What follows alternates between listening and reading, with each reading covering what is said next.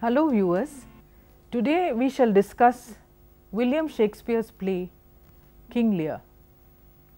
It is one of the texts that you have to study as part of course 1 British Literature. As you know, this play is one of the famous tragedies of Shakespeare. It is in fact cited as the most powerful tragedies of Shakespeare. Before we go ahead to view an enactment of scene 1, a part of scene 1 from the play, let me introduce the play to you. In the course material which we have given you for this particular course, you must have come across the introduction to Shakespearean drama. But before we speak about Shakespearean drama in general, let us go back to Aristotle's definition of tragedy. You may ask, why do we need to do that? It is because all definitions, all tragedy is viewed against the definition of Aristotle. Here is Aristotle's definition of tragedy. A tragedy then is the imitation of an action that is serious, complex and of a certain magnitude, in language embellished with each kind of artistic ornament, in the form of action and not in a narrative form, with incidents arousing pity and fear, wherewith to accomplish the catharsis of such emotions. Let us look at each component of this definition and examine it more carefully. In summary, what Aristotle's definition of tragedy has said is, it imitates a serious and complex action of a considerable length. It uses poetic language.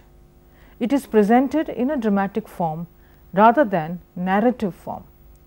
It arouses pity and fear and thereby purges or cleanses emotions of audience. Let us try and relate this definition of tragedy to Shakespeare's plays. When we move ahead to the plays of Shakespeare, we notice that Shakespeare wrote most of his major tragedies between 1604 and 1608. They are generally regarded as the finest of tragedies. The names I am sure you are familiar with are Hamlet, Othello, Macbeth, King Lear. Of course, King Lear is the play which we are going to look at in greater detail. You must have noticed that all these plays are named after the principal characters. The hero is the person about whom the tragedy is written. Let us relate, as I said, Aristotle's definition of tragedy to the plays that we are going to look at in particular, that is Shakespeare's tragedies. The hero is morally admirable at the beginning of the play. We have, for instance, Macbeth, the general, the Scottish general. We have Hamlet, the Prince of Denmark. We have Othello and we have King Lear, the King of Britain. What happens in the course of the action of the play is the fall of this great character from the position in which he is due to a fault in his character. This flaw is a trait of human nature, but in the hero it grows to excess and causes his and results in his fall from the earlier status. The downfall is due to a combination of reasons. It could be the events that occur, the situation that he is put into, or it could also be because of powers beyond his control. But it is also due to, as I said earlier, the flaw or the fault in the character. And these flaws, which we notice in the plays of Shakespeare, in the tragedies of Shakespeare, are as follows. In Hamlet, it is his desire to take revenge and his indecisiveness, his indecision, inability to take action. In Macbeth, it is overvaulting desire or longing for power and position, his ambition, his great ambition, which causes his downfall. In Othello, it is his jealousy, and in Lear, in King Lear, it is his lack of judgment and his very great anger. It is these qualities of Lear which we look at more closely when we watch the enactment of a part of scene 1. A Shakespearean tragedy also includes, unlike the Aristotelian tragedy, a Shakespearean tragedy also includes humorous scenes or comic relief, such as the porter scene in Macbeth. We have the gravedigger scene in Hamlet, and of course, the clown scenes in King Lear. The tomfoolery or the apparent outward tomfoolery of the clown in King Lear is an attempt to reduce the degree of tension that is created on account of the seriousness of action. This, of course, goes a little against what Aristotle had said about seriousness, a continuous seriousness of action. When we examine Aristotle's definition about the arousal of pity and fear, and relate it to the play King Lear, we notice that on account of his fall from his earlier position as a king, gradually through the story we see Lear moving greater or arousing greater feelings of sympathy and pity for him. As the audience watch, they begin to feel greater degree of pity, sympathy and sorrow for the plight that he is in, till ultimately, of course, when he loses his power of reasoning, he begins with a stage where he thinks, where he believes that he has command over his reasoning, and he is being very logical in the way in which he divides his kingdom. As we go ahead in the play, as we move on towards the 5th act, we notice that this pride in his reasoning is lost as he gradually moves to a state of madness. In fact, perhaps if we study the play more carefully, we notice that at the time when he is proud of his reasoning, it is a moment when he actually does not use his reasoning to the best effect, because what he believes to be a great decision, the decision to break up his kingdom and divide it among his daughters, is the moment when his tragedy begins. And at the moment when, towards the end of the play, when the tragedy befalls him, when he has reached the state of what appears to the people at large as madness, is the moment when he is closest to nature and when he is actually closest to being logically at a stage when he can see best, when he can perceive the reality in life, in the universe around him. This then is the tragedy of King Lear. Let us look a little more closely at some of the characters and also at Lear particularly. Much has been written about the first scene of the play. In almost all the plays of Shakespeare, we find that the first scene sets the tone of the play. In the first scene of King Lear, which we will see enacted shortly, we find that there are a number of characters. The 3 women characters are the 3 daughters of King Lear. There is, of course, King Lear himself, there is Kent, there is Gloucester, and there is the son of Gloucester. Much has been said about the first scene of Lear itself. Lear is the king of Britain, and he has taken a decision to divide his kingdom amongst his 3 daughters. The 2 daughters, Goneril and Regan, are the evil characters, if you want to call them that, and there is his favorite daughter, Cordelia. He wishes to hear from each of them, he sets them a test.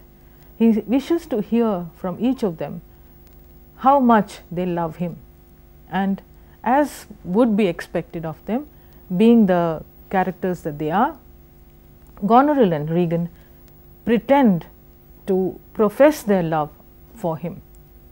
When it comes to Cordelia's turn, she tells him that she loves him no more, no less than she ought to.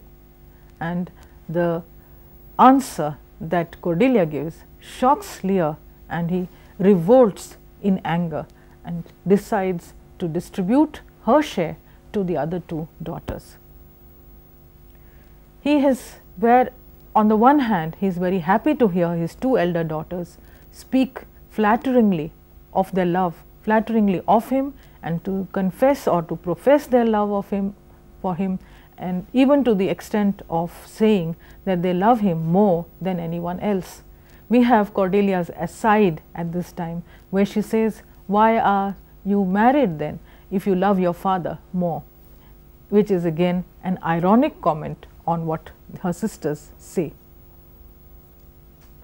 Lear is shocked. Lear is shocked at the answer which Cordelia gives. When she says, "I love your majesty according to my bond, no more, no less." He is enraged, he is furious with her answer, and he withdraws her share of the kingdom to divide it amongst her sisters. Cordelia accepts what Lear says without much ado. She does not protest, she does not disagree with him, she does not take up issue with him. It is, however, Kent who has placed himself in the position of an advisor to the king.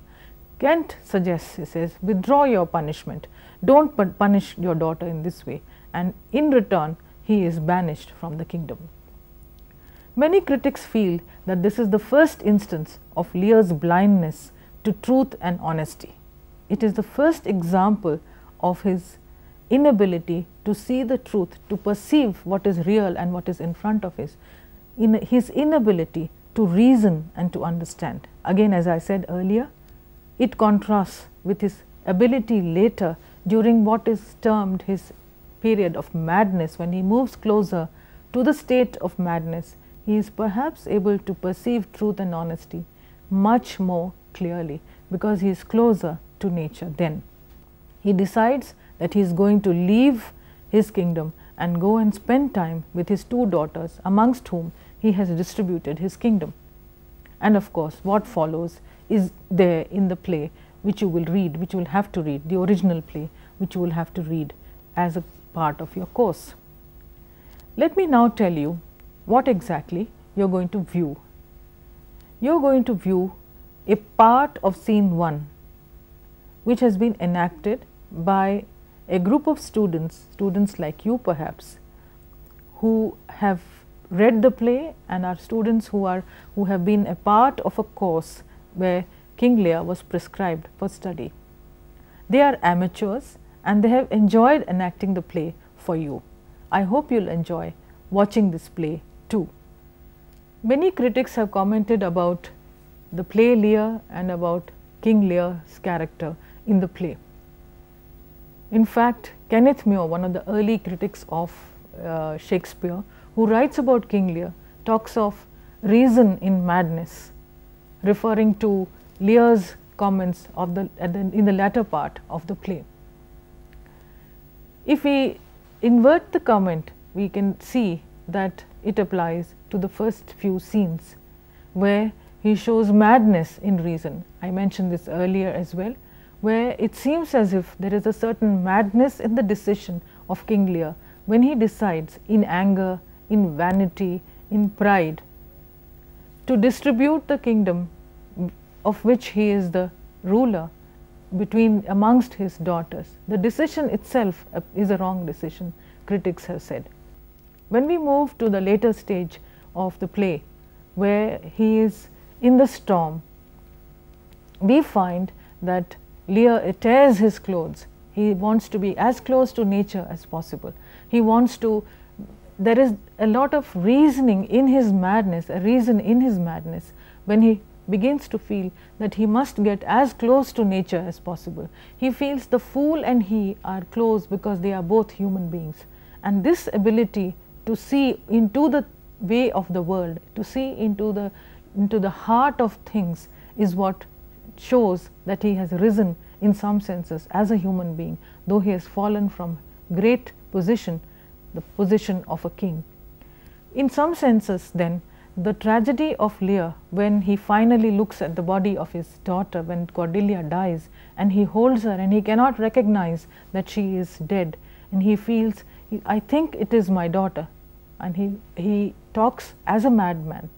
it is this progression into madness, which is in a sense a movement into reasoning, as I said, that brings pity into the hearts of those who watch, who observe, who watch the play. And in that sense, the play fulfills what Aristotle believes a tragedy should do. Therefore, what we said at the beginning of this program, we spoke to you about Aristotle's definition of tragedy. Perhaps Lear, because of the intensity, the depth of its emotion, comes closest to becoming an Aristotelian tragedy. We hope you have enjoyed listening to this program and will watch the rest of it, watch the enactment of the first scene with great pleasure. We take pride in presenting an excerpt from Act 1, Scene 1 of Shakespeare's great tragedy, King Lear. Lear is old and wishes to divide his kingdom among his 3 daughters, Goneril, Regan and Cordelia. He asks his daughters to express their love for him.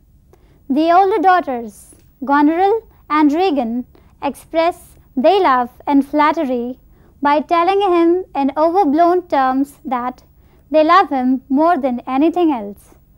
Then comes the turn of the youngest and the most loved daughter, Cordelia. But Lear is shocked when she says, "I love your majesty according to my bond, no more, no less." Lear asks her to reconsider her stance, but Cordelia remains silent. He rashly disowns her and divides her portion between the 2 elder sisters. The Earl of Kent stands up for Cordelia and is banished by the king for doing so.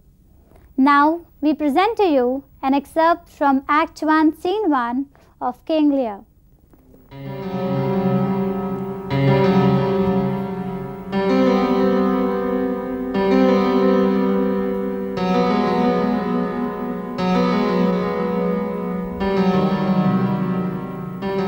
I thought the king had more affected Duke of Albany than Cornwall.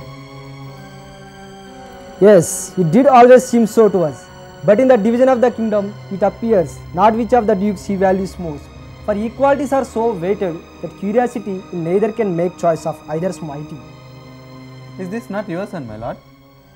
His breeding, sir, hath been at my charge.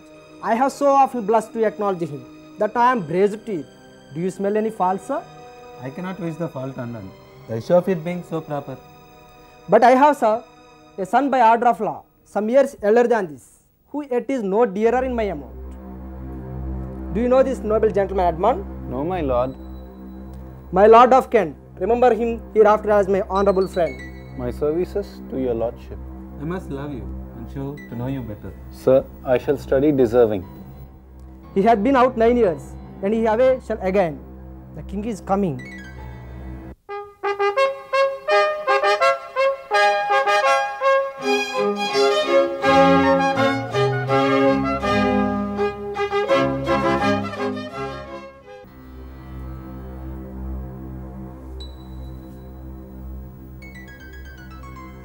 Attend the launches of France and Burgundy, Gloucester.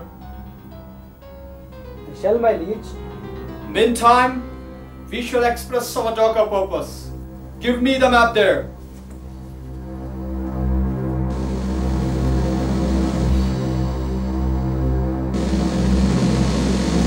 Know then, We have divided our kingdom into 3, and it's our first intent to shake all kids and business from our age, conferring them on younger strands, while we unburdened crawls towards death. our son Cornwall, and you, our no less loving son of Albany. We have this hour a constant will to publish our daughter's several dowers, so that the future strife may be prevented now. Princess, France and Burgundy, great rivals in our youngest daughter's love, long in our court have made their amorous sojourn. And here ought to be answered. Tell me, my daughters, since now we will divest us both of rule, interest of territory, and cares of state, which of you shall we say doth love us most, Goneril our eldest born, speak first. Sir, I love you more than words can veil the matter, dearer than eyesight, space and liberty, beyond what can be valued rich or rare, no less than life, with grace, health, beauty, honor, as much as a child ever loved or father found, a love that makes breath poor and speech unable, beyond all manners of so much I love you. What shall Cordelia do? Love and be silent? Of all these bonds, even from this land to this, with shadowy forests and champagne rich, with plenteous rivers and wide-skirted meads, we give thee, lady. To thine Albany's issue be this perpetual. What says our second daughter, our dearest Regan, wife to Cornwall? Speak. Sir, I am made of that self-metal as my sister, and prize me at her worth. In my true heart, I find she names my very deed of love. Only she comes too short that I profess myself an enemy to all other joys which the most precious choir of senses possess. I find I'm alone felicitate in your dear Highness's love. Then poor Cordelia, yet not so, since I am sure my love is more richer than my tongue.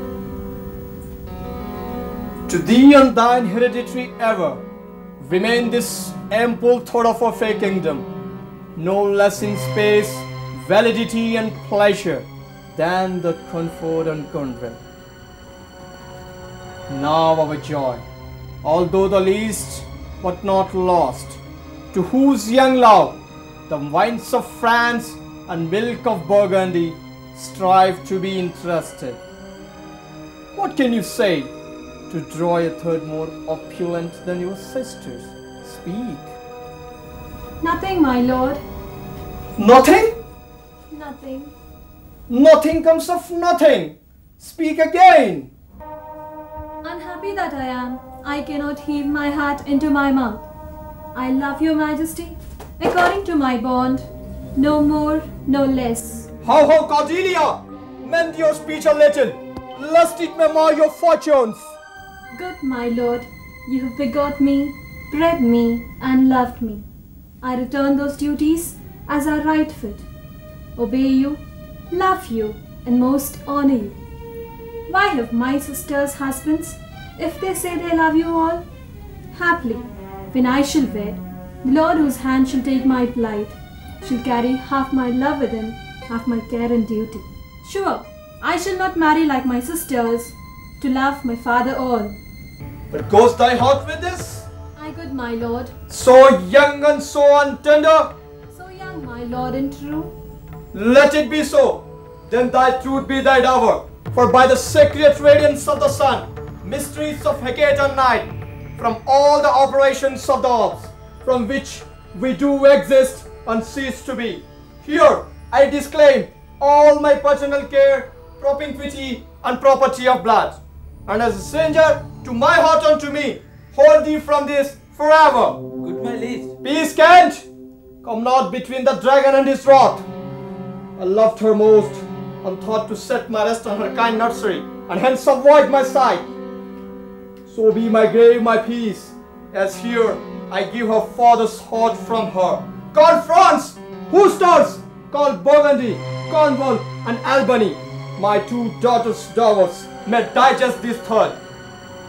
Let pride, which she calls plainness, marry her.